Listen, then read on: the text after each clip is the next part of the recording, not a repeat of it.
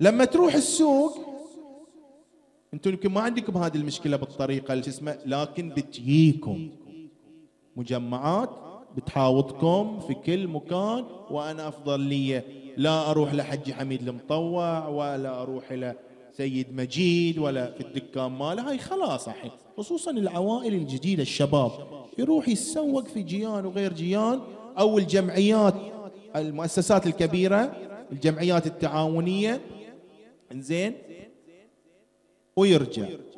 شوف من الخطأ الموجود، يقول لك انا اولادي ما اطلعهم، حلو، ولما يطلع عياله، هاي انا اتكلم عن التسوق، لما يطلع عياله يحسب عليهم لما يروح السوق انهم طلعنهم، حلو، انت تطليعتك اليهم انت بتوديهم البراده وغير براده، بيشتري بياخذ.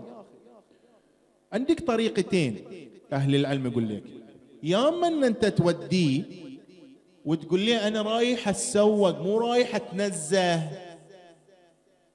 مو طالع انت تغير جو، انا رايح اتسوق اشتري وارجع، وتشيل عنك والله كسر خاطري واشتريتي ليه. حتى النسوان كسرت خاطري واشتريت لها فلانه مشتريه لاولادها. الياهل الطفل لوش تعطي بيقول لك عطني، ما بيقول لك لا.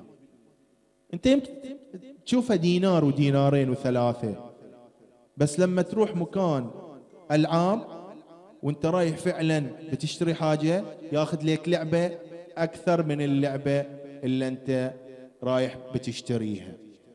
علم اولادك ان انا مو رايح اتسوق، اسف، مو رايح اتنزه، رايح اتسوق، عنده مهمه اسمها التسوق وليس تنزه.